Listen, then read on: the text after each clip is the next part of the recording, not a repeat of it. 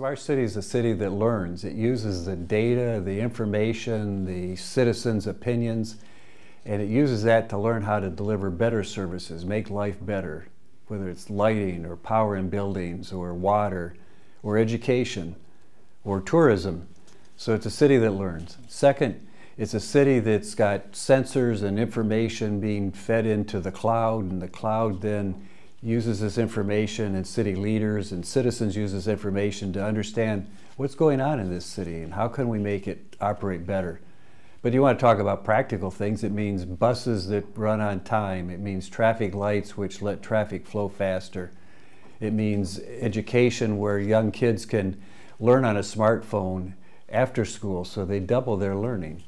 It's a place where when a tourist comes to town and they look at the great features of the town, the parks or the buildings or the monuments, they can get out their smartphone and there's a picture of how this monument looked when it was being built, or how this cathedral looked as it was half built. This is an exciting way to make tourists say, wow, I really want to be in this city. And then finally, it's a city where people learn to innovate, where they learn to use information to create new jobs, where young people say, I can take the data of the city and give you a better way to find out if traffic is going to be congested or whether the subways are on time.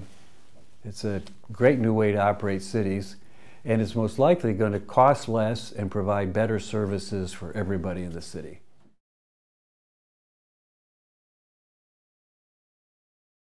India is committed to 100 smart cities. This is an ambitious goal. It matches China's goal of 100 cities.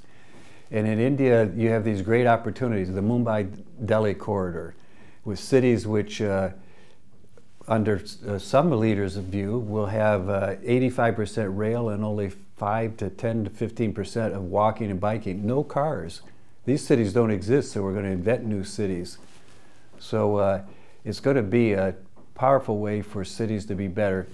Minister Naidu is committed to understanding what's going on in the world. He came to Barcelona. I had lunch with him to discuss the very things we were talking about what a smart city could be, because he's learning. He's been to, where else? Singapore. He's been to South Korea, seen Sangdu.